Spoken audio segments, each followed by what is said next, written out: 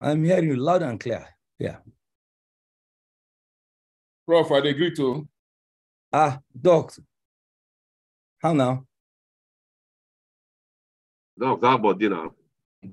Good day. How you I doing? hear you. Thank you. I did say you go see the mosque, yeah.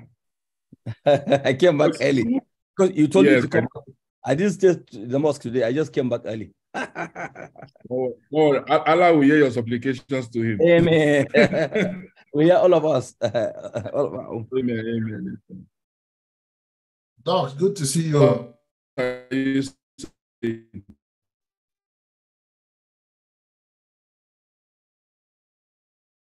Wait, just 1 minute to go before we start. Doc, you're looking very relaxed today. You hear me? Docs, can you hear me?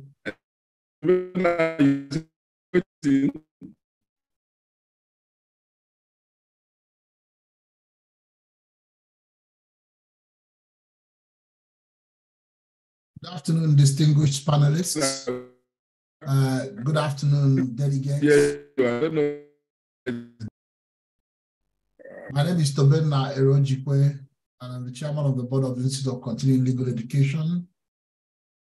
Today's training is a continuation of the training on civil criminal litigation which started yesterday. And I'm happy that we had quite a large number of people attending yesterday's training, and the feedback has been extremely good. Unfortunately, we weren't able to start at 2 p.m. today as earlier advertised, but since yesterday we've been sending out word that training today will start at 3 p.m. It was largely because of Juma service that starts at 2, so we want to make sure that everybody is accommodated. I'll now invite the then Senior Advocate of Nigeria, Tola Oshobi, to introduce the topic for today and the speaker for today. Tola, I yield to you. Okay. Our topics for today is basically the charge. So it's about drafting charges. And we have a very distinguished speaker handling this very important and foundational topic in criminal litigation. The speaker is Professor Nasiru Aliyu Adamu, SAN. Is a very dear friend and brother to me. And Professor Nasiru Adamu is a partner in the law firm of Bashir Nasiru and Co. And he's currently an associate professor of law at the Department of Public Law, Faculty of Law of Bayero University, Kano. He was a lecturer at the Nigerian Law School for 15 years, where he rose from the rank of senior lecturer. Nasiru Aliyu Adamu was the lead lecturer of criminal litigation in the Nigerian Law School Kano campus for 7 years. And he left the services of Nigerian Law School in 2015 as the head of Department of Professional Ethics and Skills, Kano campus. Professor Nasiru Aliyu Adamu is not only a university don, but an active litigator. Hence, he was conferred with the prestigious and most privileged rank of the Senior Advocate of Nigeria in the Advocates category. Nasiru Aliyu Adamu has published several articles in various areas of public law and public international law in both national and international journals, including articles he published in the Chinese language in the prestigious Wuhan University China School of Law Journal, Law Review Journal. Nasiru Aliyu Adamu was an assistant prosecutor in the Field Banks Tribunal from 1996 to 1999. He has been the lead prosecutor of the Medical and Dental Council's Tribunal from 2013 to date. Nasiru Aliyu Adamu also co-authored some textbooks. He's also the editor-in-chief of a published book, a compendium of selected articles on cybercrime, law, and digital evidence with related legal instruments. He's married with children. So, my Lord, I beg your pardon. Ladies and gentlemen, it gives me great pleasure to introduce to you Professor Nasiru Adamu Aliyu, SAN. As we have seen from his citation, I'm aware that he's been very active in litigation criminal litigation in particular, right from the time he was called to the bar, and he's also been a very active defense litigator, criminal defense litigator. So he's worked on both the prosecution side as well as the defense side in criminal litigation. He was very active in the days of the Failed Banks Tribunal. And this is, we're talking 28 years ago. So he's had over 28 years cognate experience in active criminal litigation. He's been a lecturer at the Nigerian Law School in criminal law and litigation, lecturer at the university in criminal law. And so he's seen all sides of it, from the litigation to prosecution to defense to lecturing and all that. So it gives me great pleasure to introduce my dear friend and my dear brother, Professor Nasiru Aliyu Adamu, SAN. Thank you very much. Thank you very much, Learner Silk, Shobi, my dear friend, Mr. Chairman, and the other co-panelists, ladies and gentlemen, colleagues, good afternoon. Well, it is a great pleasure for me to be today with you to present this it's a lengthy PowerPoint, but I promise I will make sure that I take it within the span of the time. Now, it's basically about charges. Now, you see, under the topic, we have actually drafting of charges, the proof of evidence, material contents thereof. Then we'll now go down to arraignment, incidental applications, summons, motion for bail, objections to the charge, and the challenges of objection to as to the competence of a charge, abuse of court process, that is in a situation whereby there's a charge and there's an abuse of court process, contempt of court, and jurisdiction. That is the jurisdictional issue. Now, when put side by side with the provision of Section 390, Section 2 of the ACJA 2015, whereby it has brought a situation whereby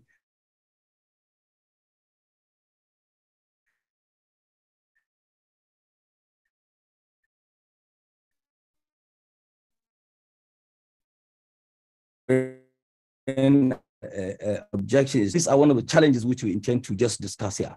Now, we are talking about not drafting a charge, presumably that you are either a state counsel from the prosecuting agency, you are either somebody who is now given the task to draft a charge, either as a private prosecutor or whatever.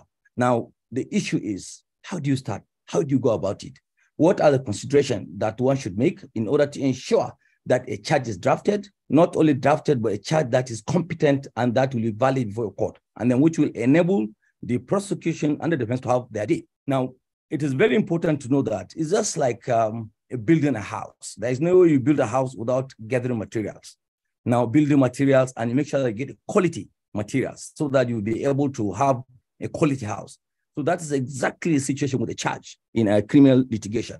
Now, first and foremost, you know, as we know that certainly crimes are bound to happen in the society. Now, here comes as a crime that has happened. And now investigation has gone on and the police or anybody, any of those investigative agencies have finished and they have now gathered the case diary.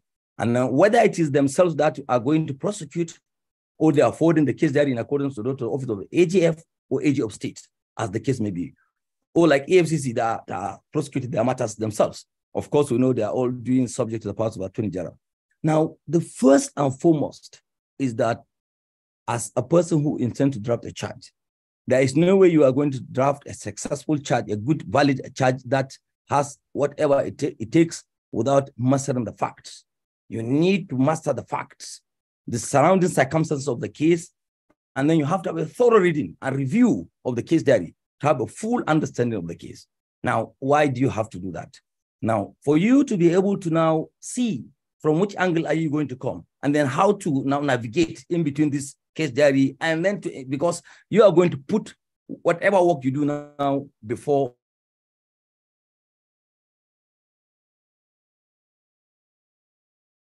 there will be a lot of consideration. So in view of that, there is no way without clearly and diligently reading, reviewing, and understanding the case itself. Now, you should not leave anything undone. Everything must be taken into perspective so that you'll be able to prepare a very good charge.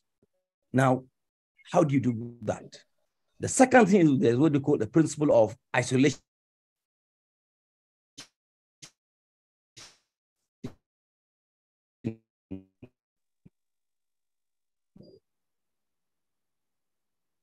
The view to identify certain principal actors. I have read this fact.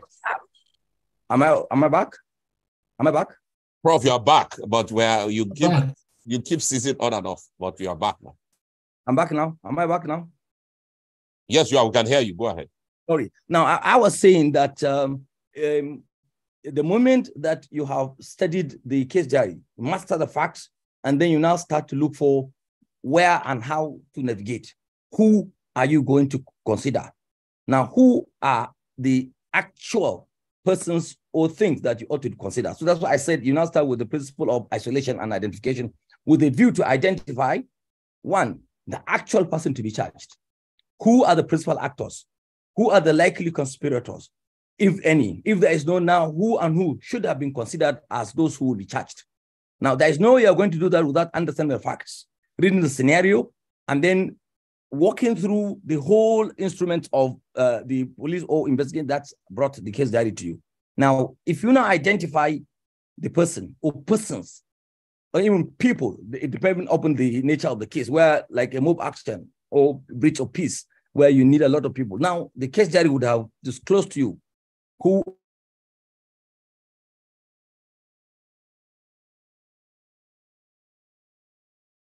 the person, you now try to identify what is the offense. What actually is the offense? What are the offenses? Is there just a single offense or many offenses? Now, that will be one of the starter that you have to understand so that you will know the level of the commitment that you are going to put in trying to identify the materials you are going to use in drafting the charge. Now, it is very important to know that not only you know the offense, because you have to go and read the law. You have to understand the law itself. What are the likely stumbling blocks if you start prosecution? So you must put this in, because there's a presentation going to become on case theory. That's why I will not direct the case theory. It presupposes that when you read this thing, you're going to make a case theory so that you'll be able to put your case properly. But I will not go into case theory, but I will just concentrate on this. Now, after the offense committed, now what of date and time? When the crime was committed, you must know time is of essence, because there are certain offenses which you need to understand actual time. Let's say you want to charge an offense of burglary. Certainly, you need to have clear-cut time so that at the end of the day, there will be no objection, and then you may not be able to example. So it means time, date, and date is so crucial also. Why do you need to know the date? Is because possibly you would have been filing a charge in an offense that had already become statute barred. So what can you do? It means that it has expired. So there's nothing you can do. So then that is the most important thing. Then the next thing is you look at the case very carefully. Having studied the reviewed it very, very well. Now say whether the facts as contained in the case diary link the suspect with the alleged offense. Is the suspect or suspects linked to the offense, or are they being linked as a result of certain act, either accessory before, accessory after the fact, conspirator, and what have you?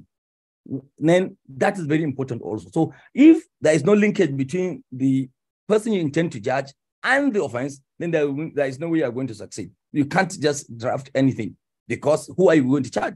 So now, once you go through the case diary, certainly you would have seen, because presumably the police would have sieved through. And now maybe, you find some isolations which they would have done in their findings. They would have made mention their investigation activities. And you would have been able to know that, look, there were, let's say, 20 arrests. But eventually police were able to narrow down case on 2 or 3 persons. So now you see, are those persons actually linked? Because the police had done their duty, their work. Now it's now left for you as a person who is going to draft the charge. Now, if there is a linkage, the next thing is that whether this evidence is sufficient, or whether evidence exists for the purpose of that person, that is suspect to be prosecuted. That could be an idea of an offense committed.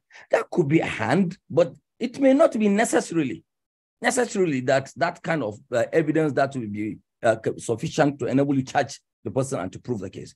So now, if that being the case, now it means you have to have an interview, possibly with each member of the investigation team if possible.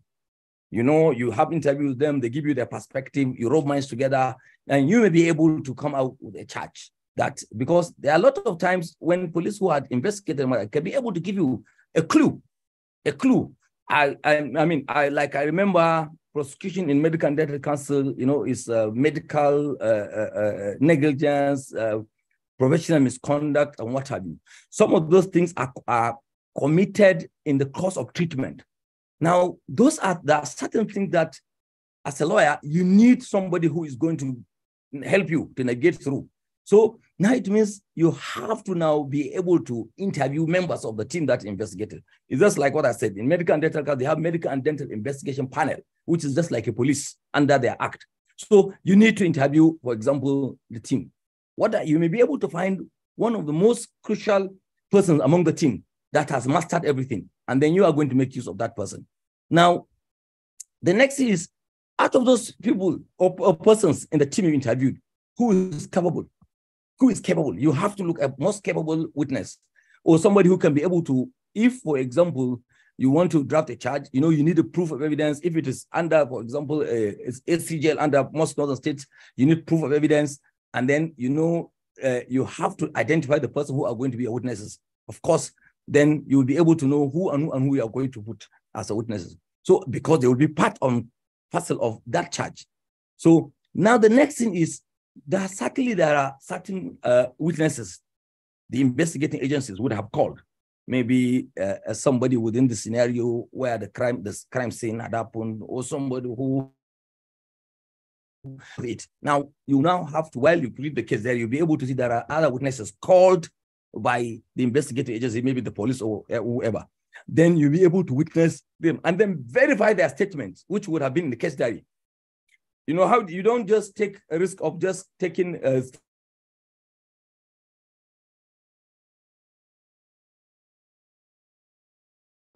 this is quite a useful witness. Now, that's what they call repetitive witness. Who is a repetitive witness? A repetitive witness is that witness which he only memorized. He can only replicate and tell you. If you ask him the story today, he will give you the same story. Tomorrow, he'll give you the same story.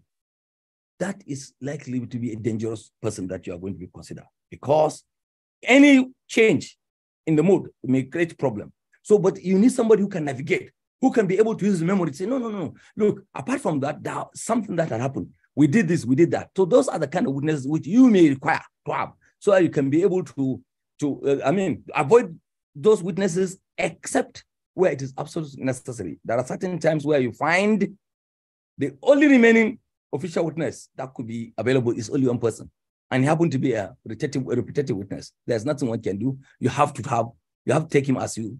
Now, what is the significance of all those things that we're saying?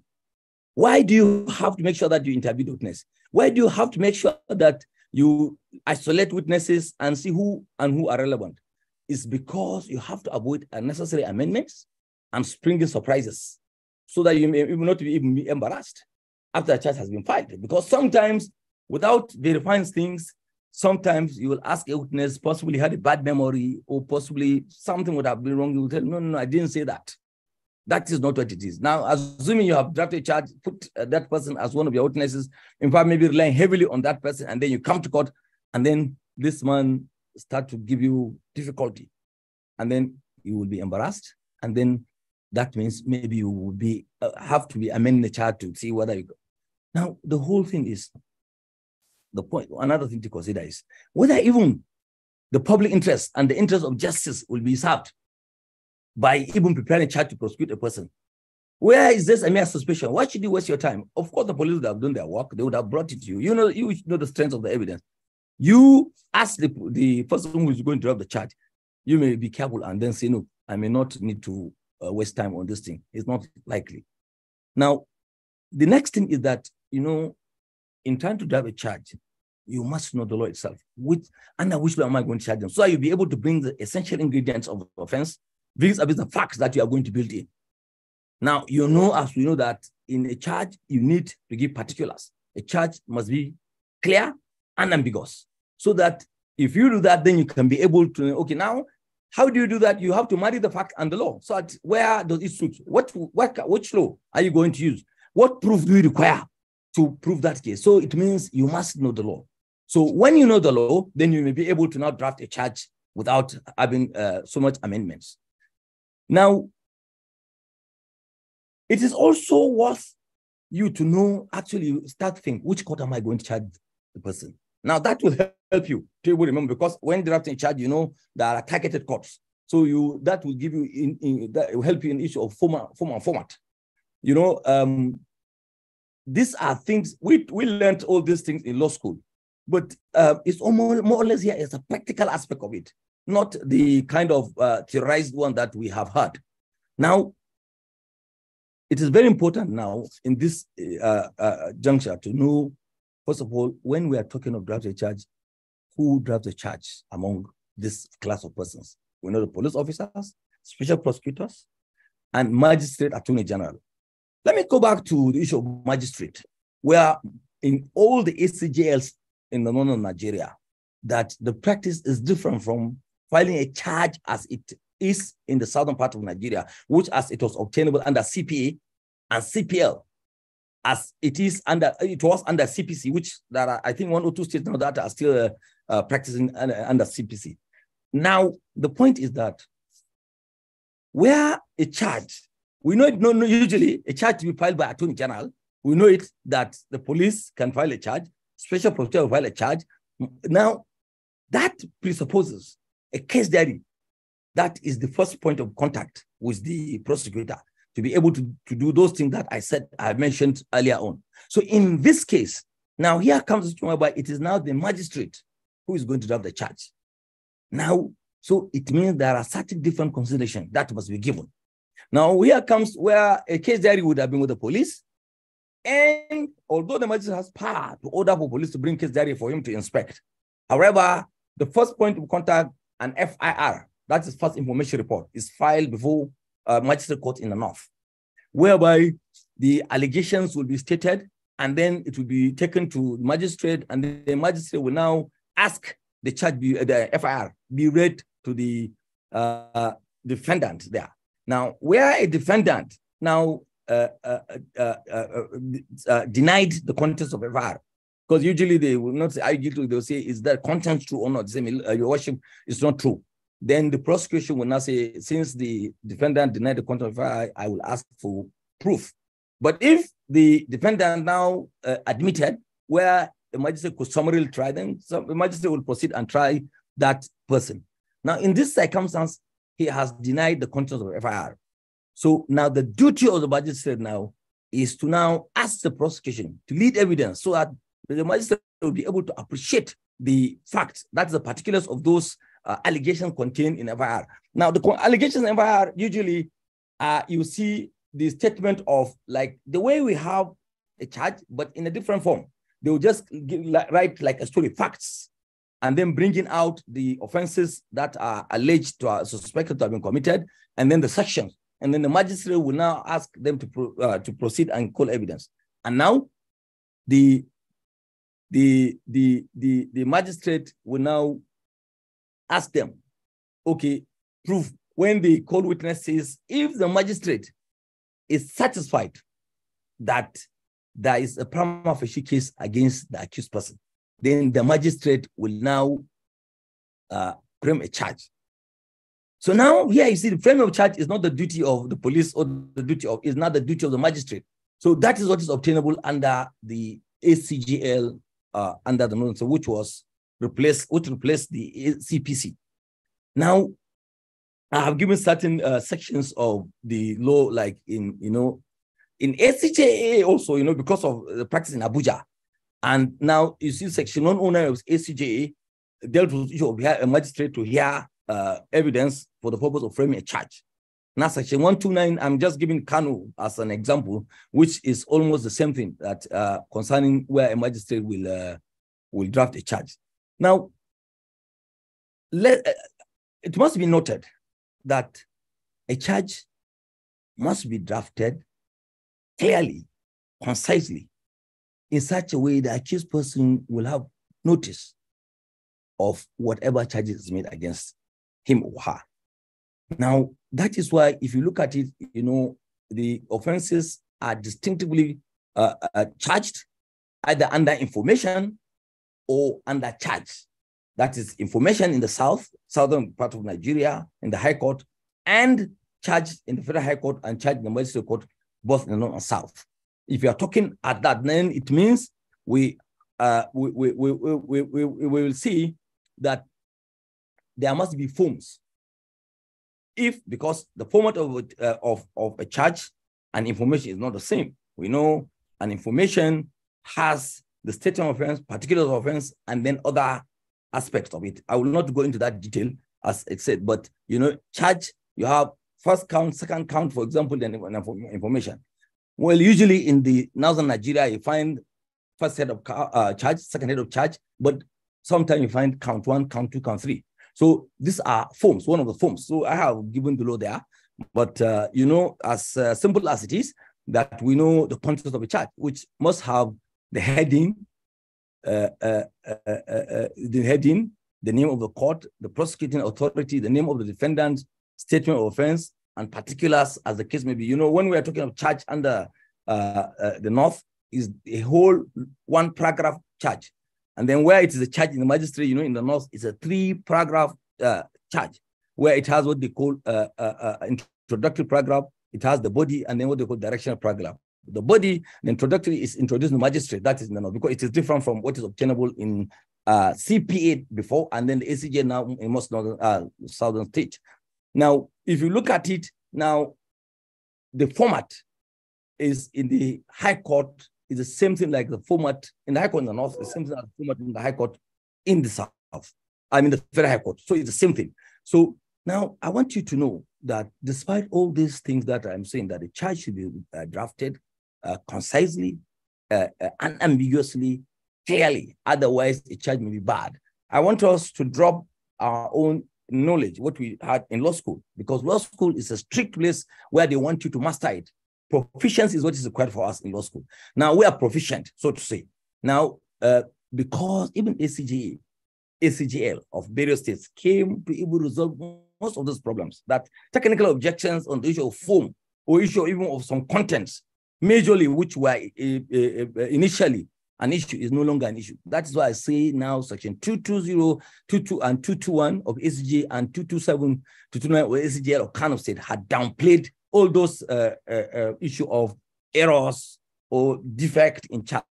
It will end up just being deceiving yourself if somebody is going to take, those days you take technicalities on issues of content, where some error you now take an objection and then it may even end up in either striking out the charge or whatever. But now ACJA and ACGL said no.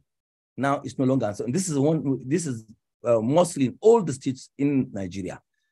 Now, we all know this thing, rule of duplicity against duplicity, rule against ambiguity, rule against the gender offenders. Now, they guide against infractions. Now, basically, these are things which were theorized, theories from law school, which we learned. Now, yes, they are there. Yes, they are part and parcel of the system. But I want us to know that most of the time, there are certain things. If you go by what we were taught in law school, that is a rule against duplicity, the only rule. Ambiguity is the only rule that has no exception. Now, but you can see now from the provision of section 220 and 221, as I said in ACJ, it has even said, except where the defendant will show that there is miscarriage of justice or he has been misled. Nothing else. So these rules are there for us to learn, but in order, because the significance of ACJ came in order to sway the problems that we used to have of objections, whereby you will see an objection concerning criminal trial going to Supreme Court. I have seen a case there where issue of invitation, so police invitation had taken to the Supreme Court. Yes, You can imagine. So SJ came to solve this problem. Now, I want us to take care of something, that avoid the pitfalls. Avoiding the pitfalls. What do I mean by that? In drafting charges, the prosecutors or the draftsmen, either the police, the EFCC, the state council, and what have you, they are doing their best to ensure that the charge is drafted free from ambiguity, clear, unambiguous. So why do they do that? Then they have to bring or provide as much particulars as they could, so that they can be able to say that, look, this charge is perfect, so to say, in quotes, perfect in quote. So you now find prosecutions going out of their ways to load a charge with particulars, so that they will say, look, I have given them all the required. This is a constitutional requirement. But I want to say that the prosecutor is doing it at his own peril. It's sometimes a very dangerous practice. I'm going to give you one scenario here. That's why I cited the case of Ismail versus State. The first Ismail versus State 2008 one is a Court of Appeal decision, which the case went to Supreme Court in 2011. Judgment was delivered, and the Supreme Court affirmed the judgment of the High Court and the lower court. Now, this case, I'll give you quickly so that we can be able to understand. It's a case whereby the defendant was alleged to have killed her boyfriend. In a nutshell, her boyfriend was arrested by police. She went and rescued him and bailed him out from the police. But she noticed he had 10,000 naira then. So she told him, look, we need to go for a picnic, kind of. So he said, look, I am dirty. Then they went to his house. He hired a taxi for them. So he went to the house, dressed, and came back and left. It's an outskirt of Kano. So they went to take a bath in one of those picnic areas. So only one person, when they were passing, he now saw one of his friends. Then he now waved at him from the taxi and said, I've gone there somewhere. So that's the only person who saw them. So they went. Eventually, they went to, on their way, she drugged him. She gave him Eclairs with a drug. So they entered into a kind of pond there where they want to swim. But the guy got drunk, got unconscious, kind of. But now she was pushing him into the water and he came out. He said, I was shivering, I'm cold. The taxi driver who took them was there, but he now ran away because he felt.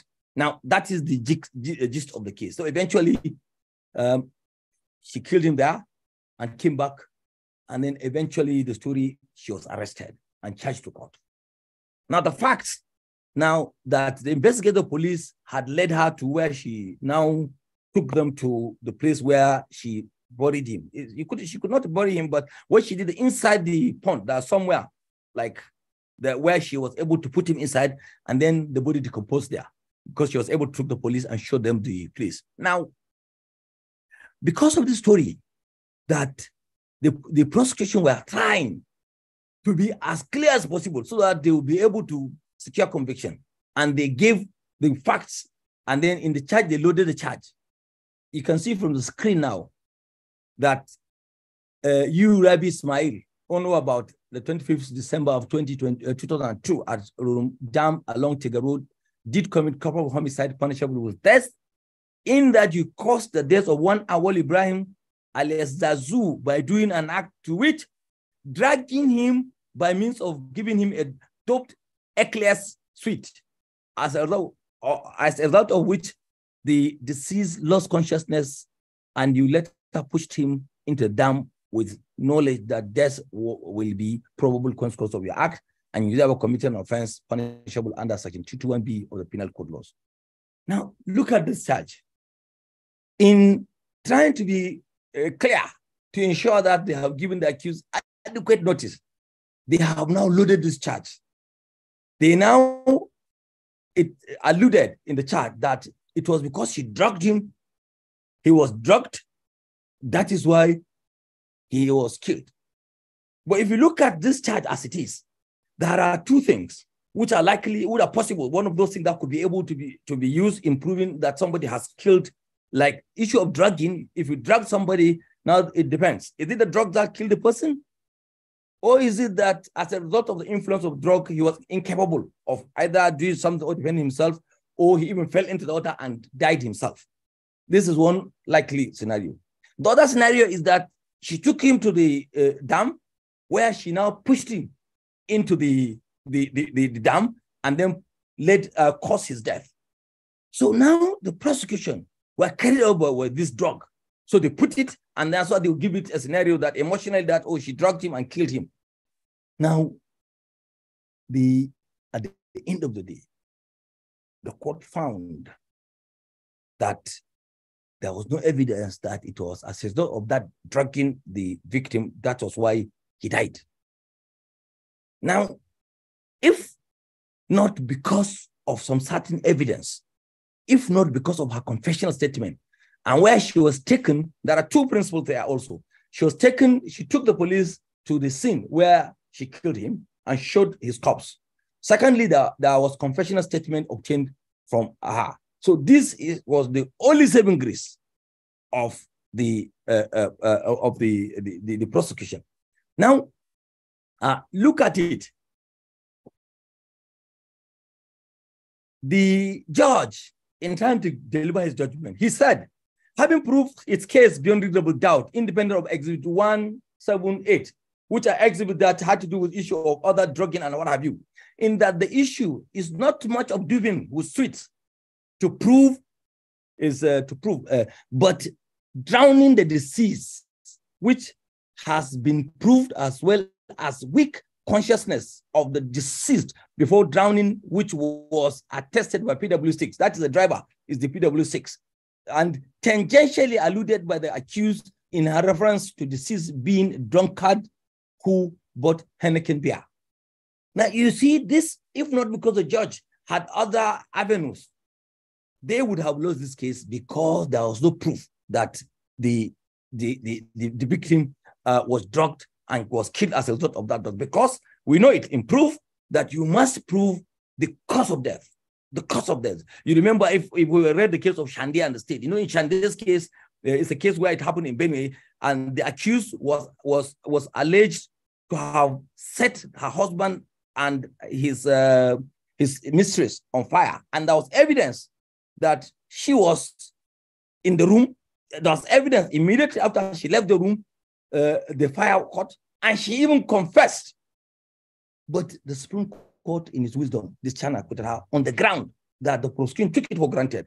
They did not prove the cause of death. So they said, if the cause of death has not been proven, there is no point for even court to proceed in this investigation. Now, the point I'm trying to say is that you can see sometimes you provide particulars, you take it for granted, and then you'll be able to land yourself in trouble. So you see, that is the aspect of why the prosecution would have lost that case, despite they had a confession statement, you know. Now, you see, the defense counsel, who is very clever, who is a legal aid counsel, now was able to notice those pitfalls. So he saw the pit. So he now, one of his grounds, there are two grounds which I just picked out of, there are many, but I just picked these two for our discussion here. In ground 3 of the appeal, the trial judge ended the law by holding that the case against the appellant was not that of drugging, but drowning the deceased. That is, you see, it's a pit hole. I mean, it's the loophole he has seen. So now he has taken advantage of those particulars, which they thought they were doing good to themselves and to the accused, that would have caused them a trouble, caused them the entire case. Look at the second ground. When he moved to a higher court, he now used this ground. Whether the trial court has power to make a new case for prosecution when the fact adduced was against the weight of evidence at the trial. What the learned defense counsel was trying to do is, he was trying to sway the mind of the court that, look, the center of this proof was issue of the cause of death was because he was drugged and he died. And the judge made a case different from that of the prosecution. But I would show you how the Supreme Court, in its wisdom, now from the Court of Appeal, now brought out the issues and now pointed at how the defense counsel missed the point. Now, look at saving grace of the prosecution as stated by Taba JSC at page 609 to 620. My Lord said, having regards to the confession and also admission in Exhibit 1 and 7, corroboration was not strictly required to sustain the appellant conviction. The situation notwithstanding, the prosecution still availed the court several other pieces of evidence that further corroborated the confession and no admission. We know that when we're dealing with confession, that confession alone, you need other factors around to see whether it is possible, it's feasible, it's consistent with the confession. Now, in that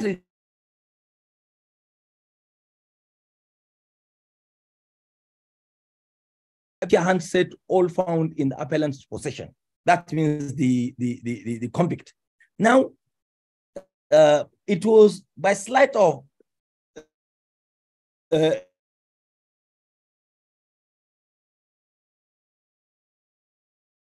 yes, we are going there. So that is one of the saving grace of also the case, that where he was a person who now identified her as, look, this is, it was a taxi he identified. That's a taxi. He said the taxi had one white paint in its bumper. So that's why he was able to trace the taxi, and the taxi man now took the police to this lady, and then and on. Now, the point I'm trying to say, you can see that the particulars had landed them into trouble. Now, so as a matter of just running up this area, is that we should see that if not because of other corroborative or other pieces of evidence, I mean, that was were led by the police, by the prosecution, the case would have collapsed as a result of drafting a charge. So when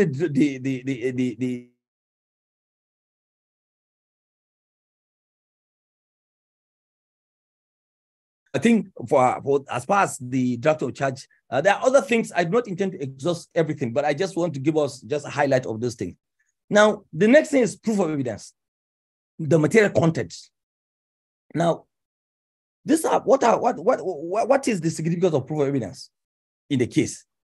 These are the conglomerates of the list of witnesses, their statements, exhibits, summary of the statement of the witness, and copies of statement of the defendant.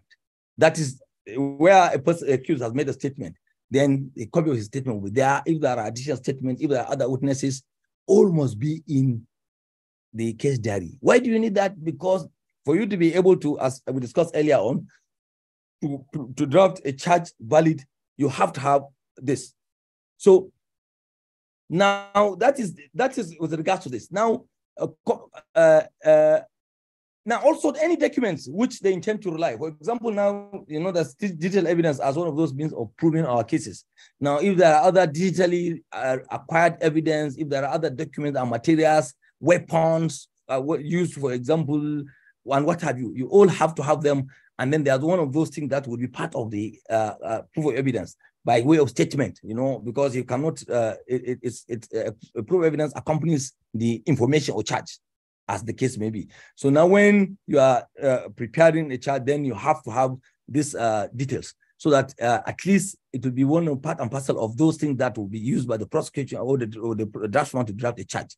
Now, proof of evidence, as I said, it accompanies the charge, and in other jurisdictions, for example, in Kano, if the proof of evidence is not accompanied with, if the defense counsel raises an objection, and the prosecution will be asked to provide those proofs, whatever, if they don't know, the court will strike out the charge. In some other jurisdictions, they will ask, they say the defense should apply to the court and the court will give it.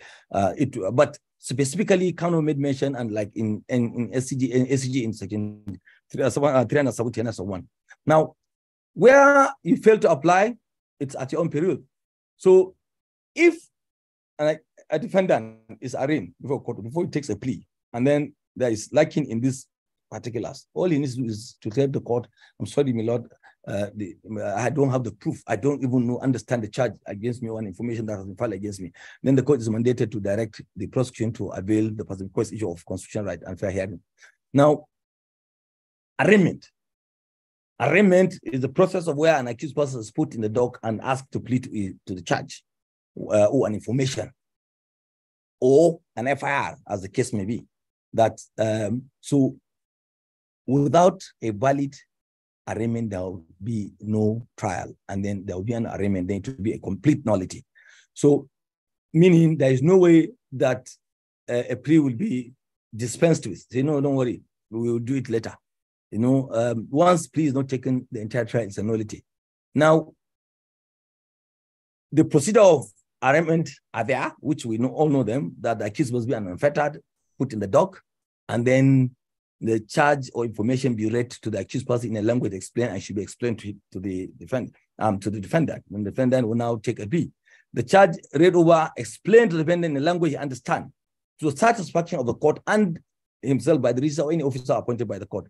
That if he does not understand, that brings in the issue of in an arraignment that the accused must be able to understand the language of the court. If he does not, then the court must provide an interpreter. It's a constitutional right.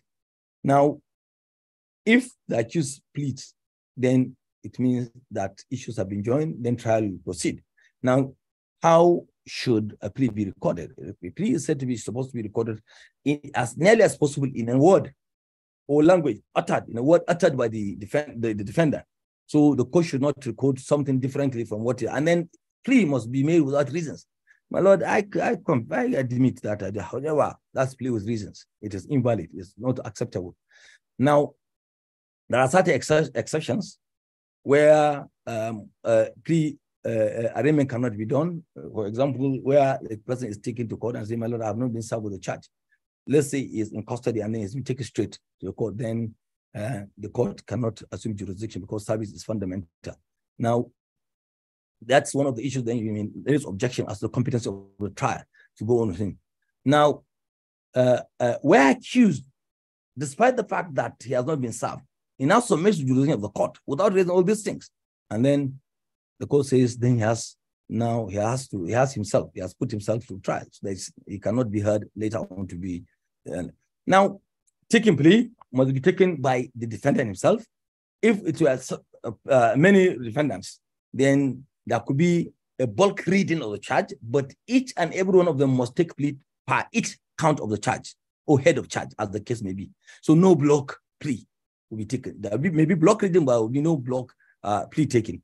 Now, where persons have been charged jointly. Now, where, for example, there's a defect as a charge, and then the accused person is asked to take a plea. Yes, the accused person may take a plea, and in the old CPS, CPC, if you remember the case of Ikome and the state, the case of Abacha and the state itself, the issue that defendant must raise an objection timeously before plea is taken. Once plea is taken, that's the end of the story. But now, with the introduction of SCJA, it says no, before anything can be done, you must take plea. These are one of the challenges we are going to discuss in due course. If a plea is taken, the defendant may raise objection as to the competence of charge and whatever. And then the section of the law is there provided under ACJ and ACJL of Kano. That is it. Now, what are the options open to the accused person where he's been arraigned and then his plea to be taken? That this bar, plea of atropos acquit, atropos convict, pardon. These are three things which we know. And then he can be able to raise this thing, and then he may not be asked to take a plea. Now, whatever situation whereby a defendant is put to dock and refused to talk, I was asked, are you guilty or not guilty? Kept quiet. Now we know the procedure. It's something that you see as elementary, but it is happening day to day. Of recent, there was a case which I was one of the prosecution counsel that a very serious charge was read against the defendant. He kept quiet. Then the court had to order for his mental status to be determined, and also whether he is here has a problem or not. And then the police, the prison services, that is the correctional service center, now took the defendant to court, and then the came back and said he's well. And then later on, he came back and was talking, and then trial went on. But where he now refused to talk, and then the court will now have to ascertain, whether the mutinous is a result of visitation of God. That is something which is natural, or is malice. Where it is visitation of God, then the court will now take the necessary steps in determining whether it is a mental illness or whether it's deaf or dumb. If it's a deaf or dumb, the court will try to see whether he can be able to follow. If not, then the court will now it may not be possible for the trial to go on, then you may be kept in an asylum. And now, but where it is as a result of malice, the court will record a plea of not guilty to that defendant, which we know. Now, that is a deliberate withholding of plea. The court may ask the accused his reason. If he refuses, then the court will just record a plea of not guilty and proceed with trial against the defendant. Now,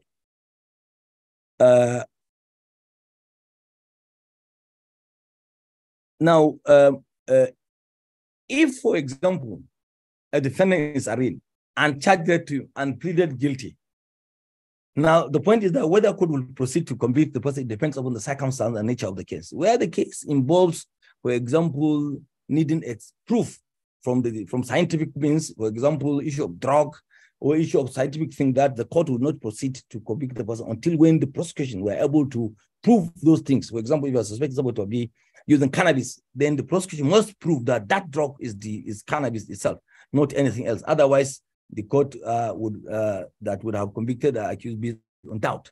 So, and then where the accused also or the defendant pleaded guilty, then the plea, the court must look that must be consistent with what he has made to the police.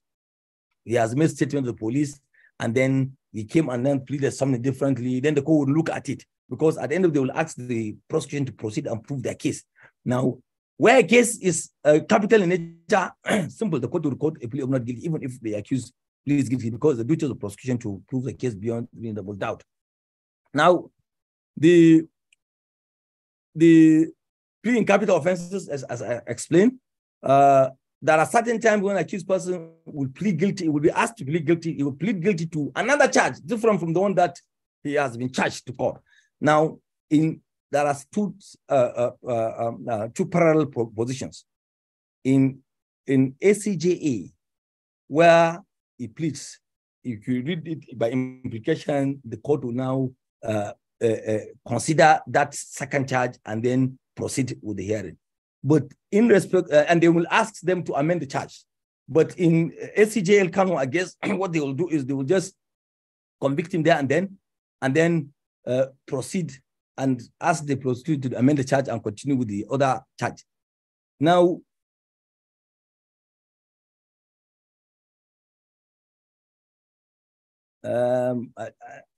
let me just jump to now incidental applications, which are part of what we are going to cover. Now, the presumption is that a defendant is brought before a court of law, and then let's say plea has been taken.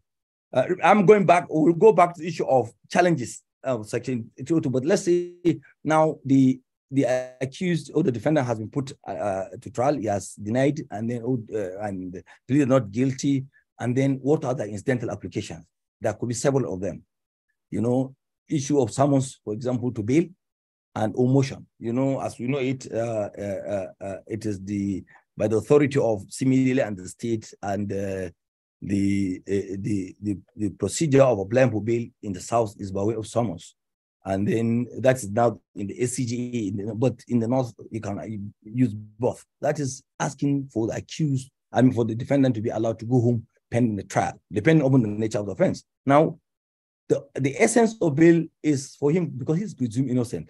Now, what are the factors to be considered in trying to look at this? Then you have to look at the affidavit, and then the fact that you are going to post to the affidavit and give the court the reason why the court should grant bail to the. Of course, bail is at the discretion of the court. Now, where issue of bail is involved, now you must make sure that you have a competent and valid affidavit, because I remember a trial that had happened in one of this federal high court. I was there, that EFCC was the one responding. The prosecutor of EFCC was able to successfully attack the entire affidavit. The court found there was no affidavit before the court. Now, too bad that the defendant was left without any affidavit to support the summons or whatever the bail application. So there are factors which must be considered, which I believe we all know them. Then the condition of bail that you try to navigate through, just like what yesterday in police bail after arrest, is just the same thing in court. You have to also try to ensure that all the available facts are there. You are able to convince the court that you bring a reasonable level surety, and that the accused will attend his trial, and that the accused has never committed an offense, and that he was a first offender, whatever. And then all those things, so you challenge those facts. Now, the other aspect is the issue of challenge of competence of charge vis-a-vis the implication of vis-a-vis section 309 subsection 2 of ACJ, where it says that where a defendant is charged before a court of law, and where there's an objection as to the competence of the charge, the court says, okay, all you need to do is just take a plea, and then you may raise the objection, and then the court will reserve its ruling until when it is going to deliver its substantive judgment. Then that is when the court will decide.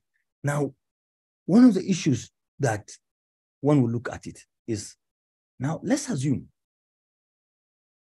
there is a case whereby an accused or defendant is taken before a court of law, and there is an issue of abuse of court process by the prosecution. Should the accused person undergo trial when there's an abuse of court process? Should the court allow its process to be abused by the prosecution simply because ACJ or ACJ of their states said no, leave the objection? What of contempt of court? Should the prosecution be allowed to proceed when they're in contempt of court, when we know that a contempt has no right of hearing until he purges himself of those queries, of those contempt, regardless of the aspect of argument or whether the issue of jurisdiction has been, when you are challenging competence of jurisdiction of court, it means there's no, on and on. But these are issues to be considered. Now, what of issue of substantive jurisdiction? Should accused person be allowed, or the defendant take plea? Should he take a plea? And then when, for example, there's an abuse, should the court now ask him, okay, take a plea? Because why I think it's a very good thing that this issue is being put part of what we are going to discuss by the Institute, is that we face this kind of challenges. I have personally faced it, that before a court of law, that we have had an order of court, yet the prosecuting agency now arraign the person. Now, if there is an order to restrain them, can a court, court of ordinary jurisdiction, now proceed and hear this application or hear this charge and take plea? Or say, okay, take plea. And then isn't the court now not guarding its own jurisdiction? What if there is contempt? What if the jurisdiction of the court is substantively being a challenge? For example, where a person, Attorney General of a state or a federation, let's say, charge somebody before a state high court with an offense of theft. Should the court say, okay, simply because Section 392 say 96 of 2 say you should wait, then you should wait to abuse the court process, and then the right of the defendant has been infringed, because nobody should be put under rigor of trial, because it's degrading and inhuman treatment. So the point is that these are the challenges that, how do you go about it? Do we just watch it and then watch? And should the court allow its process to be abused? Now, I tell you a case. Now, here comes a case whereby the defendant has gone to court to enforce his right. And then there's an interim order given that he should not be arraigned before court. They should not take any further step, but yet the defendant was arraigned. Now, should the court now allow those kind of things to happen? These are the kind of challenges that 36962 is posing, whereby you find some people now always trying to, particularly some prosecution agencies, they are circumventing this kind of thing, and then they will leave you lawyer struggling helter-skelter, trying to say, look, there is a case. And if you don't get a judge who may be proactive, who may be able to guard his jurisdiction, because I was in one of the matters, and the judge insisted that the accused, that is the defendant, must take a plea. What can you do in that circumstance? My lord said, you must take a plea. What can you do? Will you tell him, no, my lord, he will not? Of course, So, but, of course, it's wrong law, in my view, that because there's an order of a court, that process ought not have proceeded. So it's just like, look at the provision of 396. One said the defendant be tried on an information or charge shall be arraigned in accordance with the provision of this act related to taking plea. Meaning, 36 is making that you have to take plea before you raise any objection. And then judgment to be delivered after the substantive matter is being heard. So it means I believe does not serve the interest of justice. There are cases where so many things have been said against where there is an abuse of court process. Court should not move an inch. Court should stop. But yet, it's a challenge that we are still facing. Now, what of issue of contempt? When there is a contempt, we know what the court says in case of Governor of Lagos State, Bas Ojukwu, what the court said that no, under no circumstance where the court order is given, everybody must obey. Nobody should flat a court order. You know what had happened in that case. Now, what of issue of jurisdiction, competency of the... Now, you are talking, I want you to also distinguish clearly issue of substantive jurisdiction and other procedural jurisdiction, where I believe there is an order of courtesy that do not proceed. I believe it has gone to substantive jurisdiction, except under certain circumstances. But, example where the AG has no power even to prosecute under that law, for example, like in case of AG's state prosecuting federal offenses, he has no power. So why should the court say, okay, wait until when we finish determining? That would be against the spirit of justice. And then, or you file a case like I explained against interim order. Why is an interim order? I believe with these few things that I'm able to at least put out something for us to have this. So thank you very much, Mr. Chairman, and that is my presentation. Thank you very much, Professor Nasiru Aliyu, the Nigerian Advocate of Nigeria. Brilliant presentation. I'll make my comments at the end, but in the interim, I'll invite Docs Onyeke, if he's still here, to give his comments. Docs, are you still here? Still not. Tola Oshobi, Senior Advocate of Nigeria. Tola, are you there? Yes, I am. Okay. Do you have any comments to make? I don't have any comments. Just to thank Prof for his very good presentation. Thank you very much for the insights. I don't have any comments for now. Thank you. Okay, I'll invite Maiwa Olabi to do the question time. And Maiwa, if you have any comments, you can make them whilst you take questions. Maiwa, are you there? I'm here. All right, good. Prof, before I go into the questions, I'd also like to thank you very profoundly on behalf of the ICLE for that well-delivered topic.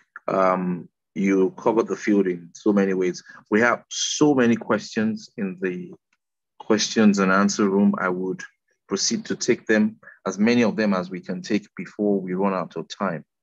Now, this question, sir, is from Friday Ramses Onoja.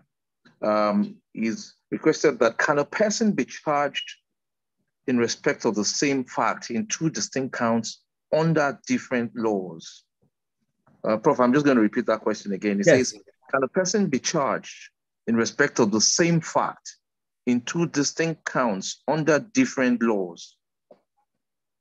Yes. Where a person, these are one of the exceptions in drafting a charge, where a person is charged under same facts but different laws.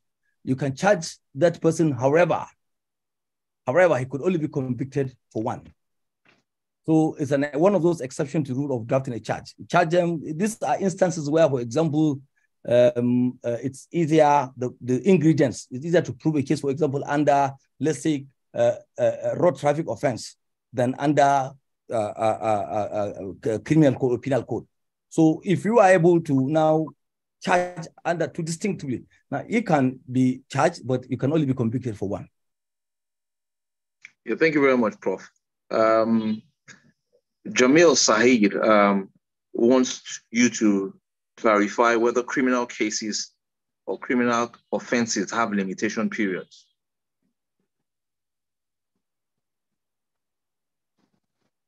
Prof, the question is, do criminal cases have limitation periods?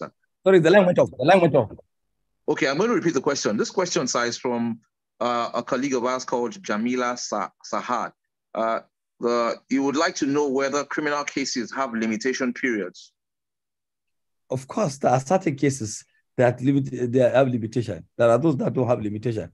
For example, offenses of defamation, slander. There are time limit, depending upon also some state laws. So there are certain offenses. It's not like at large. There are certain times when some offenses may have a limitation. There are some we don't have. Okay, thank you very much, Prof. Quite a number of people are asking that for the slides. That's a reflection of how much they've enjoyed the session. I'm going to answer that question on behalf of the winner. I know that there's a customary pattern that the slides are usually shared on the WhatsApp platforms at various levels and also shared by email. So if you're registered for this training and you registered with your email, you would get the slides sometime soon, probably over the course of the weekend or early next week. Now, Prof, I'll go on to the next question. This question is from Obi Anoye. He would like to know that if an accused refuses to take a plea for not being served by the prosecution with the charge prior to the hearing, can he apply for bail at that point?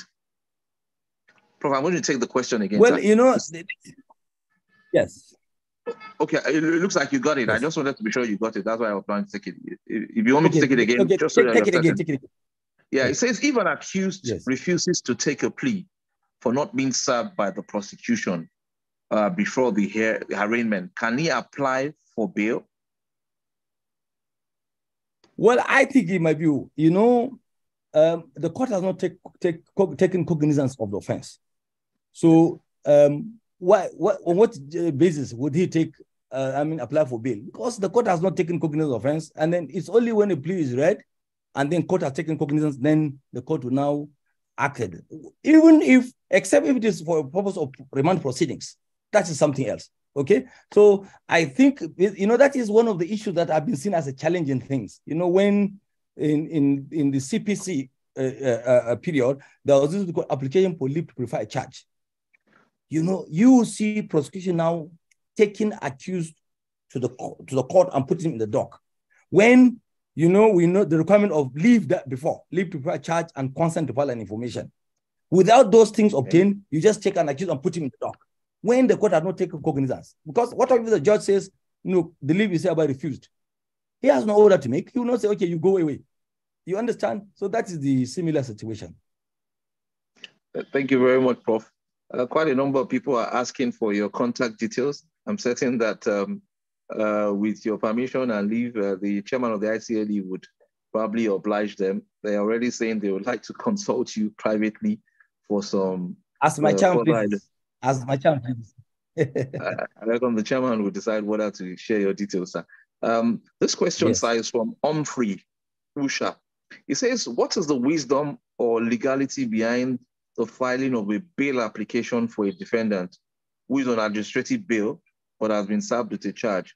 I think the way the question has been phrased is a bit unwieldy, but what I think he's trying to say is that is it prudent or wise to file a bail application before a person is arraigned in court?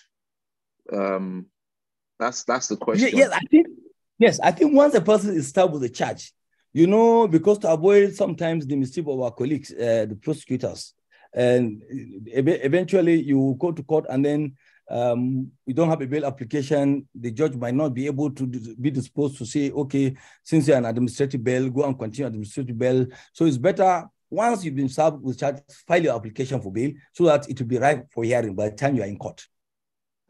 So that's the wisdom. I agree totally with you, Prof. But it was important that you answered it because it looked like a question that had already answered itself. Now, Prof, there's a question here. It says that a colleague of ours who's registered as an anonymous attendee would like to know whether it is compulsory for every person listed as a witness in an information document to have made statements at the police station to be eligible to be presented in court. I'll take that again. You would like to know whether every witness that is listed on information sheet is required to have made a statement at the police station. Okay. No. I think the prosecution has the prerogative of, if they want, they call all. If they don't want, they call the material witness they think they will prove their case. It's not necessary. It is only required where a statement has been made for the purpose of contradicting a person, where his statement is made and not been produced. Then you now have to subpoena that person when you think the statement is vital to your case. Otherwise, you are not, the police, prosecution are not obliged to call all the witnesses they have listed. Thank you very much, Prof. Some of those questions have been repeated, so I'm trying to see through questions that already looks like you've already answered already in the course of this session. Now, a colleague of ours called Mukenke Simdon would like to know, how can one draft a charge against a nominal complainant on the same facts in the same court? Is this possible? Prof, I don't know whether you can make sense of that question because it's a bit confusing for me. How can one draft a charge against a nominal complainant on the same facts in the same court?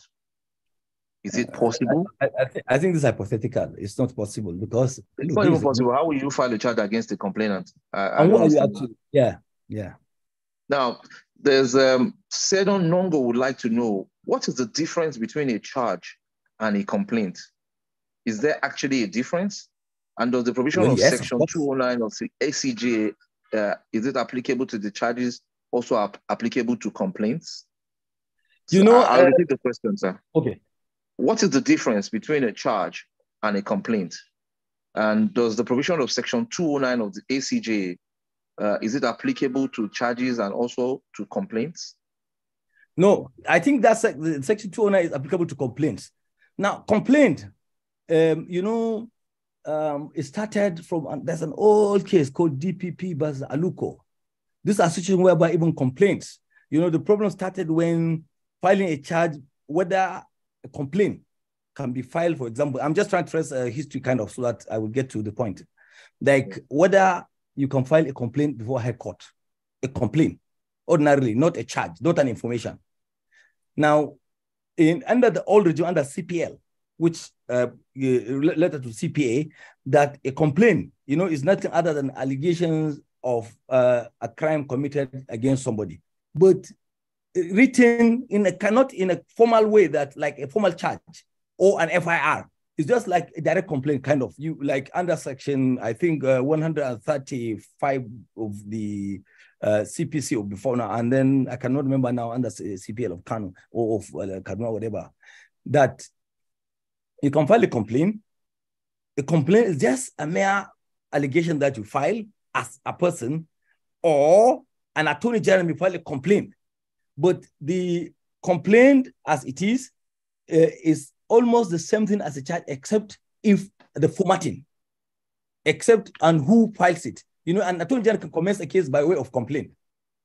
But also a private person, you can file a complaint, for example, under ACGL, that you have a complaint, you file it, and then the criminal summons will be issued to the defendant.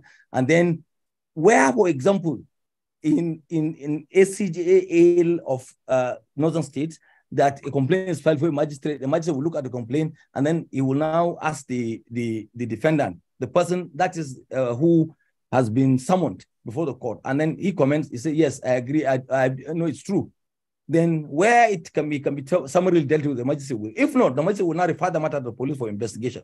So a complaint is not a charge per se, but it's almost, you can call complaint, for example, under ACGL in the North, like just an ordinary, what can you say?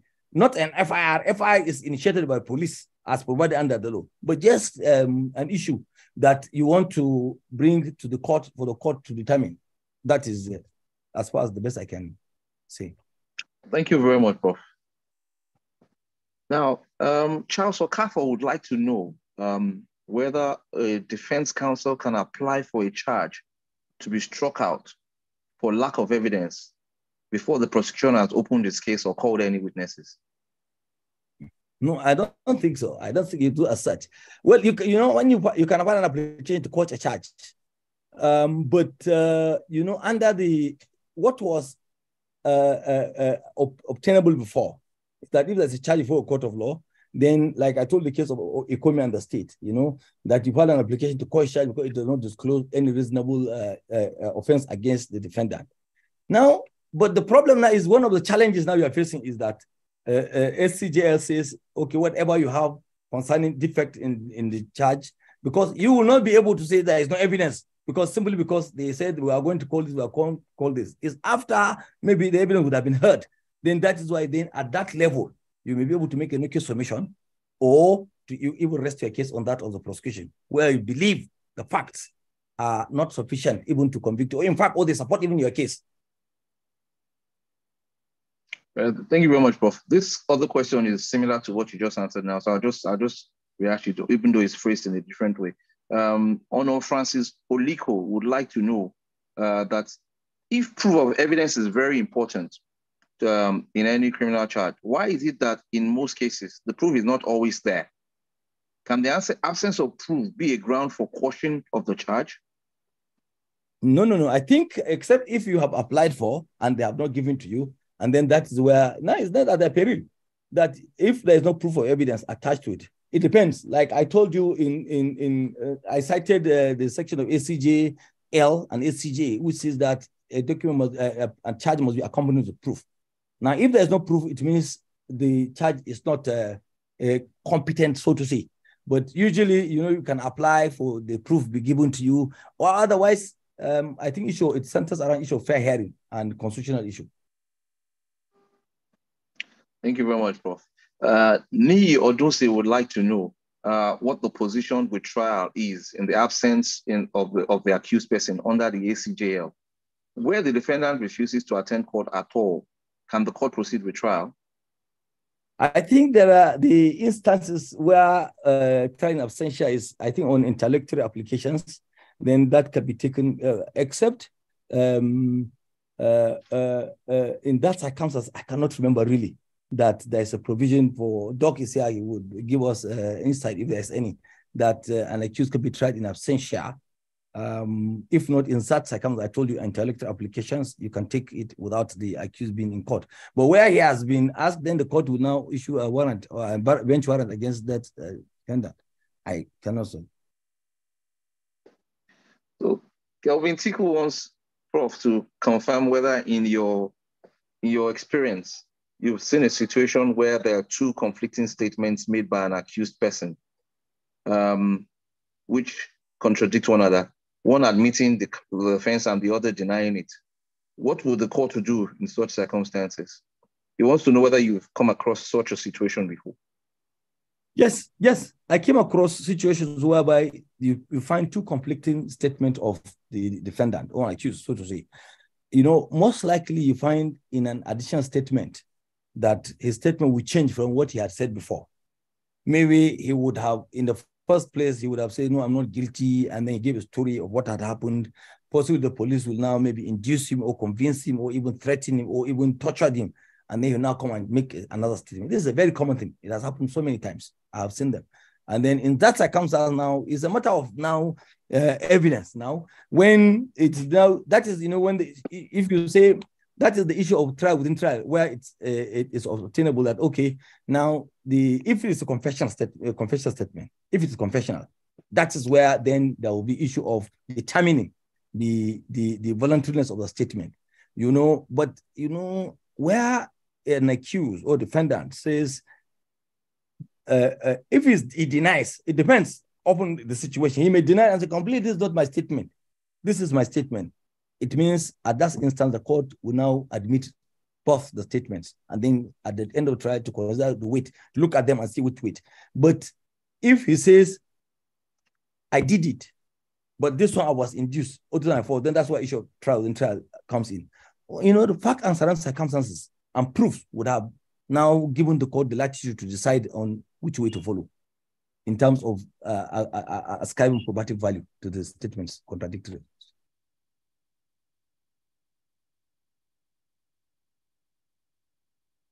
This question, Sir Prof, is from Kasmer Unwe. He says he would like to know what an accused person should do when forced to enter into a plea bargain, especially where it's obvious that the evidence of the prosecution is seemingly weak. This question is quite vague. I don't know whether Prof wants to take it or whether we should just skip on to the next one. Yes. He wants to know whether an accused person what he should do when forced to enter into a plea bargain where it is obvious that the evidence of the prosecution is seemingly weak. Well, I think this is a matter of how he himself and his counsel would have seen it. You see, a plea bargain is a situation whereby freely, presumably, that the defendant, the prosecution would, that is with his counsel, would sit down and agree as to, I'm imagining a situation whereby you will be forced to make a plea bargain. I mean, if you feel that you will make a plea bargain, you will be forced to make a plea bargain, and then, it's a matter of proof, evidence. I have seen a situation, a case, which is, I believe I found it in the novel. Somebody entered a plea bargain before a federal high court, and he was alleged to have laundered some money. So they made a plea bargain. After plea bargain, judgment was entered, and then they conspicate, instead of, under the old regime that before the Money Laundering Act was amended, that they take 1/5. And now they agreed, they took less than the minimum, I guess.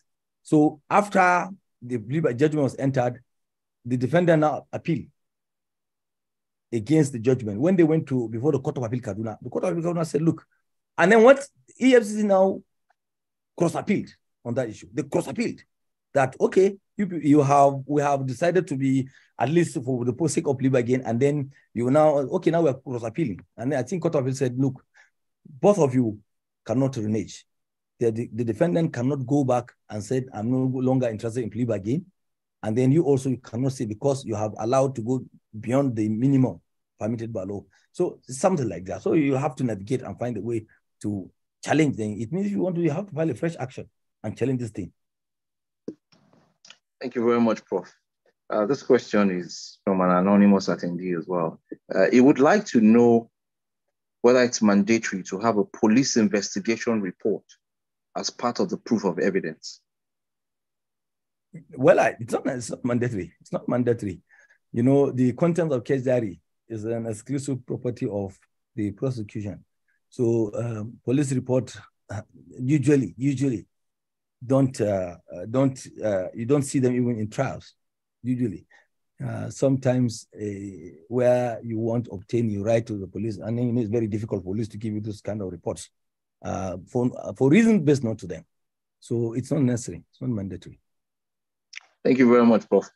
Prof, this question isn't basically a question that flows directly from the topic. It looks like an opinion formed by this member. She would like to find out what your opinion is on the issue of female lawyers, especially in the not encouraged to deal with criminal litigation directly. He says that she is of the impression that in private practice, female lawyers in the North are not encouraged to deal with criminal litigation. Do you have any views on this?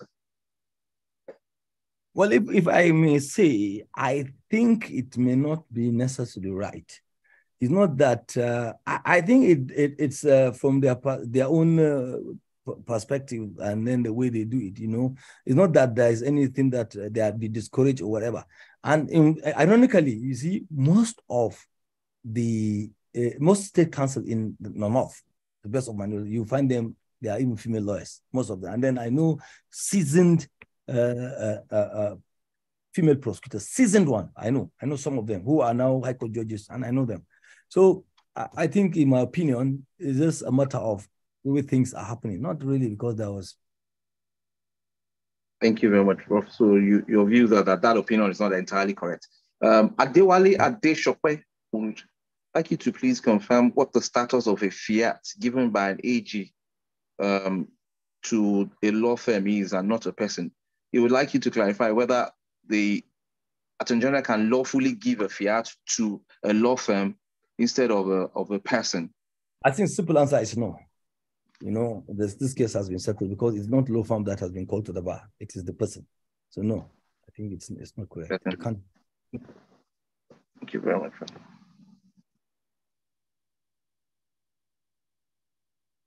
Some of these questions do not flow directly from today's topic, but it appears that everybody wants to throw all the questions that they have your way, Prof. For example, Daniel Onwe wants to know what the fate of a shorty is if the defendant is absent on a date adjourned for report of settlement? It's one of the criminal matters. It's one of the things. Either he forfeits the bond, and that is why that bond is being made, so that the authority will use that money to, and it may, the magistrate may, a wrong thing that I have seen them doing, that they just send the shorty to prison is wrong. It's only for them to forfeit the bond once he has fulfilled the bond, not to send him to prison. But mostly you find the magistrates or the lower judges, high courts, lawyer, like Sharia courts, customary courts, as far as I know. But a shorty should only be forfeit the bond. That's all. That's what is required of him. Except where there's a clear offense of screening an offender. That is another thing else. Yeah. Thank you very much, Prof. Finally, Prof, Brainret Wale would like to know whether the law allows a defendant to defend himself if the charge is in respect of a capital offense. Well, I think if you look at ACJA has mandated where a person is charged with capital offense, he must secure a lawyer, or one must be secured for him by the court or by legal aid. That it has not been. We came across a case of recent that somebody was arraigned for a capital offense, and then I was part of the prosecution, and he now rejected his lawyer. He had 4 sets of lawyers. He kept on sending them away. And then he said he was ready to proceed with his case. But the judge, the magistrate, is actually even upper Sharia judge. He said, no, the ACJA has not given me that right. So you have to. Then when he refused, then they secured a lawyer for him. So in the capital offense, the law says that you must be a lawyer. Thank you, Prof. A few more questions are coming in the intervening period. Bofede Okporo would like to know whether the confessional statement of an accused person can be used against a co-accused person. Bofede Okporo is of the Unity Bar in Abuja. Okay. No. A confession of an accused is only binding him, not co-accused.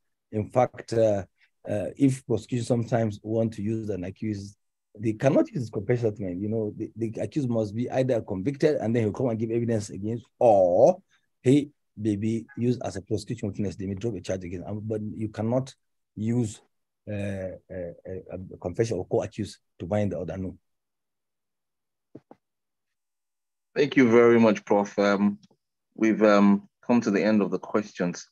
Somebody just sent in one last one, Prof. I promise. It looks like they're trickling. And since we still have a bit of time, I think we should oblige them, sir. Anbali Abdurrahman Yusuf would like to know whether a nominal complainant can withdraw the case in court in a criminal matter. Sorry, the line was cracking, so I couldn't click. Yes. Ambali Abdurrahman Yusuf would like to know whether a nominal complainant has the powers to withdraw the case in court in a criminal matter. It depends. Where it's a compoundable offense. If it's a compoundable offense, yes, he can withdraw. Where it's not compoundable, he cannot.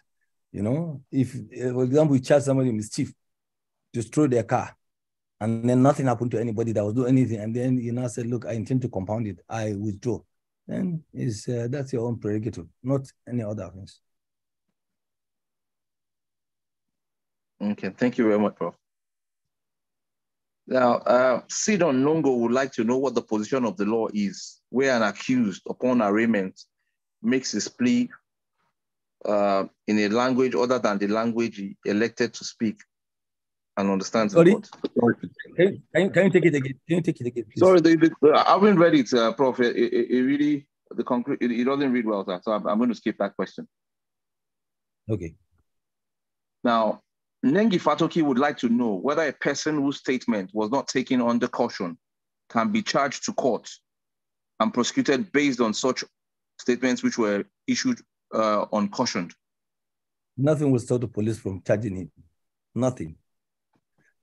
There's nothing.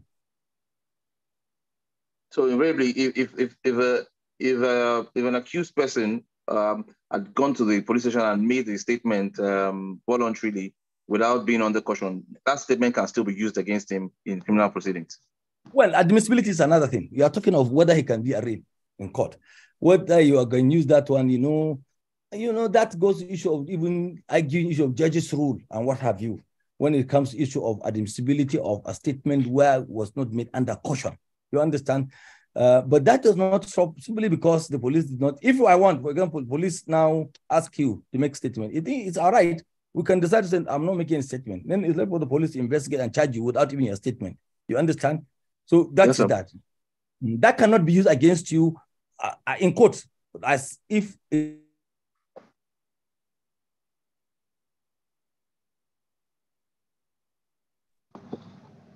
You're frozen. Prof, you are frozen when you were answering the question. Okay, what I said. Hello?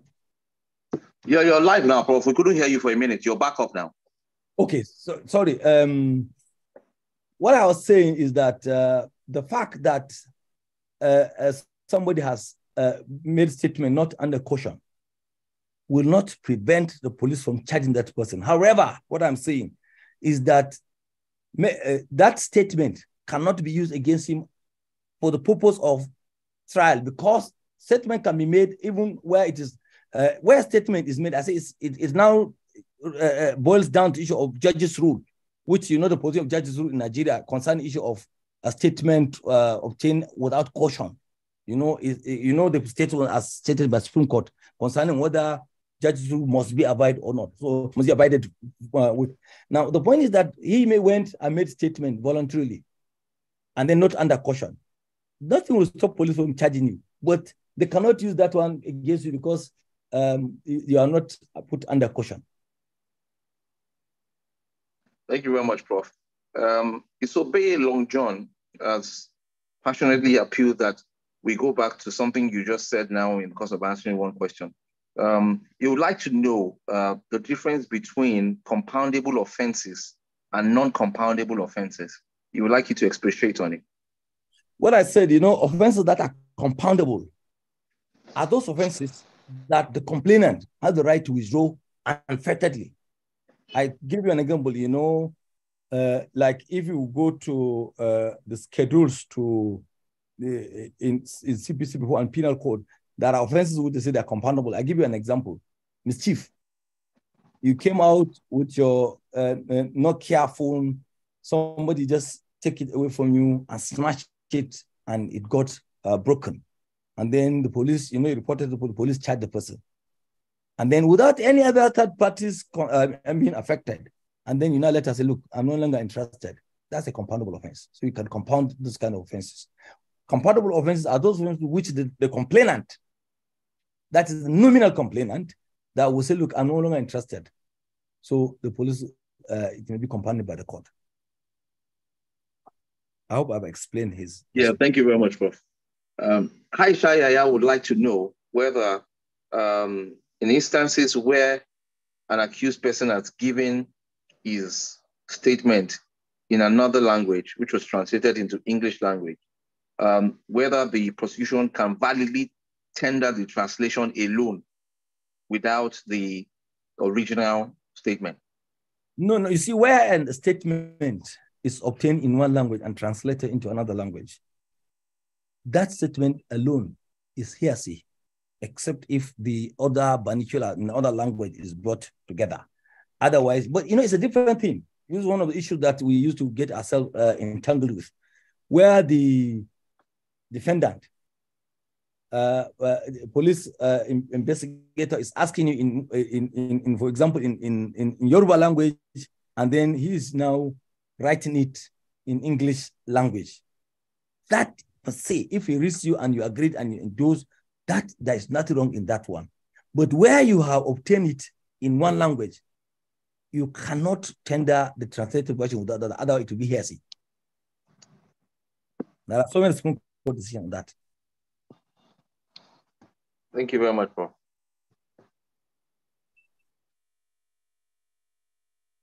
Looks like we're coming to the end of this.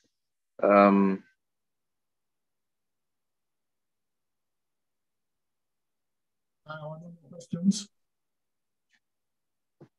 Harry Kejiafo would like to know, sir, can a defendant who has not been served a charge be compelled by warrant of arrest or bench warrant to appear in court? Well, I think except where the court is misled. Where a court is misled, that is where you find those circumstances. But I believe judges usually are very careful, usually very careful, that they look at the proof or affidavit filed by the bailiff of the court or whatever, or the police, where it is someone's, or the police, if the police are directed to serve the charge, and then they come back and say, look, we have served him, and then came with maybe an impression as endorsement, then the judge, may not know. But those are the kind of situations where easily the court sets aside those kind of warrant of arrest, bench warrants. So, I don't think without being served, he can be arrested as such. Thank you very much, Prof. Well, I'm just trying to see, the questions are still trickling in. Some of them have been answered already. So I'm trying to ensure that there's no repetition.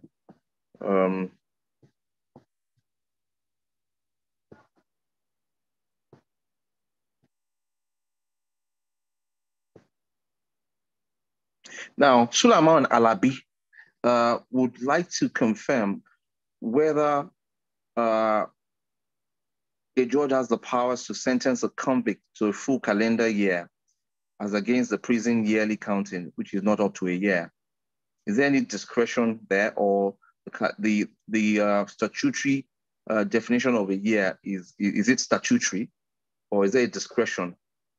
I think you find mostly judges, when they sentence somebody to 12 calendar months, for example, 6 months or whatever.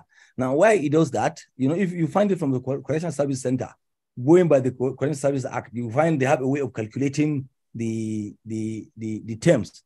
It may be 1 calendar year, and then when you go there, you find how they do their calculations. Otherwise, the judge has power to, once it is within the limit of the term, he has a power to either say 12 calendar months or 12 months, whatever he says, then it will go based on the calculation in the National Correctional Service Act. Thank you very much, Prof. Benjamin, a year ago from Oji River Branch, would like to know whether an accused person can be convicted for an offense of armed robbery when the object used in the robbery was not tendered. Well, the issue is whether an accused can be convicted for an offense where, for example, the object, the weapon used, for example, is not found. There's a lot of authorities which says that, notwithstanding that, for example, a murder weapon has not been found, it would not stop the court from convicting him if there are other evidence that could support the court to convict the person. All this kind of is a matter of the charge, the evidence adduced. Like the example I gave us, you hinged the crime with an object that was used. Now, you may be convicted you may lose a case if, for example, you hinge it. For example, you said that somebody hit somebody, like the accused hit the victim with a heavy iron. You understand, of about, let's say, 70 kilogram, let's say, for that. And then eventually the injury is not commensurate to in terms of circumstances of that, to the object said to be used. I think there is one case, I think it's called Adamu versus I think Bauchi Native Authority. The allegation was that the person hit the person with a mortar, which is heavy, and then he knew that the act was probable. But the issue was that because of failure to give evidence concerning the actual weight and the object, that has affected the trial. But now the point is that, so where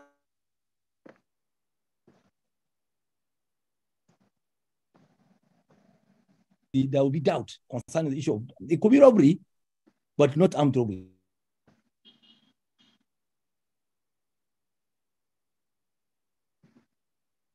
weapon, gun, I believe it will be difficult.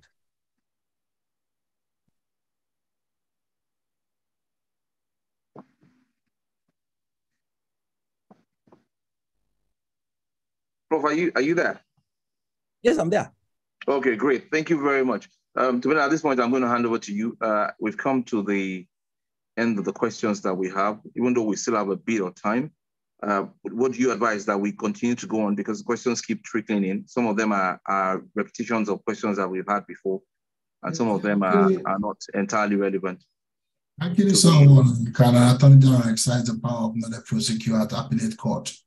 And I know those questions are not relevant or directly connected to today's session, but I'm sure that the person who asked it probably had a case in court that is trying to win somehow. So,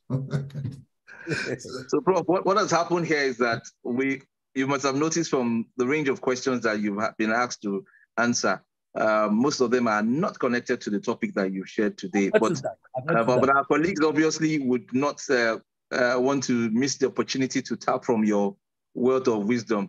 I have skipped some of the questions. I've had to exercise a bit of discretion, but I was constrained to ask you some of them. So I apologize that we've had to put you on the spot to ask you questions not connected to the topic. At this point, I'm going to hand over to you. All right, thank you very much. I'd like to invite Educat Dox Onyeke for his comments. Dox, I called you earlier on, but it appeared that you'd stepped out for a second. Can you give us your comments on the presentation, and are there any things you think you need to add to what Prof has done today?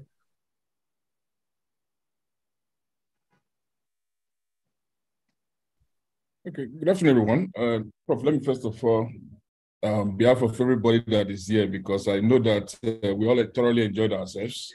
For a moment, I was trying to bring out my notebook and pen, because you transported me back to those days in the classroom where you have,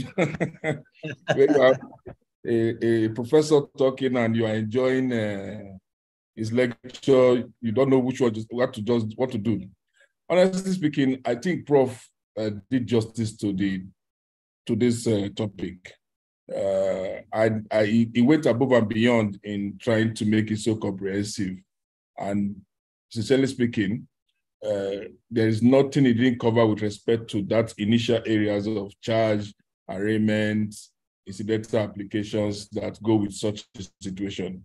And for me, this is the beauty of our profession, where practical aspects of what we see in court is brought by practitioners with experience and put into the system for those who are willing to learn, to see that what has been taught in form of theory, the practical aspect of it, the infusion of cases into some of these things, which are matters that have been decided, also made it very interesting. I don't want to taint the process by saying more than what Prof has done. When Prof has said something, I think we should all agree that there's no room for further improvement. But on a more serious note, Prof did a lot to this topic, and I'm most glad. I would only just say that there was a question, or rather, I don't know, I think during the presentation, he mentioned something about identifying who should be a witness. I made a note that I was going to just put a little bit of support, because I had an experience in that respect some time ago, where the prosecutor chose to charge everybody. After the investigation, he chose to charge everybody. In fact, I've had two very remarkable experiences in that respect. One, I think, in 1997, and one just recently, I think in 2015 or thereabouts, where the prosecutor charged everybody. Now, the challenge the prosecutor now had was that he didn't have anybody that could corroborate some of the stories that he needed the court to believe as the events that the acts that were committed by the principal parties. So towards the end of the case, he started granting immunity to some of the defendants so that he could turn them into witnesses. And this of course, we know the implication of this kind of situation where people who have already been, who are defendants, who had even finished, when the prosecutor has exhausted the list of his witnesses, are now being turned into defendants. They are denied at certain points making certain statements or deny the facts against them, and now you are turning back to say, oh, those deniers were just deniers. Now, this is the truth. Those kind of things are not really a proper way. You must know amongst the several witnesses, persons you have who are suspects, who you can charge and those who you can make witnesses, especially those who the whole issue is revolving around them with less culpability. It's always the best person to use as a witness so that there will be nothing like, oh, yes, evidence or those kind of things that the defense counsel can use to make nonsense of the prosecution case. So I think that was just all I wanted to just add to it. By and large, Prof touched every issue, and I'm really glad to have sat through this session. So that was you as a defense attorney giving expo to the prosecutors on what they shouldn't do, but that's fine, quite acceptable. That's why we have these conversations. It's all in the interest of justice, isn't it? Prof, I must say a very big thank you to you on behalf of the MBA Institute of Continuing Legal Education.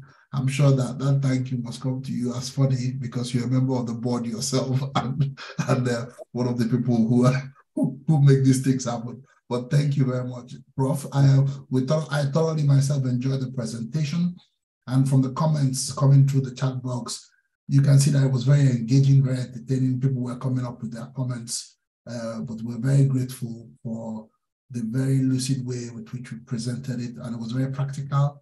I mean, it's a good thing that you're both an academic and someone that is all in the court all the time as an advocate. So I think all of that came through today in this presentation. And the slides are very lengthy, so that's very helpful. I'm sure those will be used as resource materials for people further down the line just to go through them and know and remind themselves of what they learned today. So thank you very much, Prof. Thank you for being here. I'm grateful also to Dr. Onyeke for sitting through the session. Cordelia was here earlier on. Thank you very much. Paulo should be Senior Advocate of Nigeria. Thank you very much. Maiwo Olabi, Sarah Ajijola, and to all the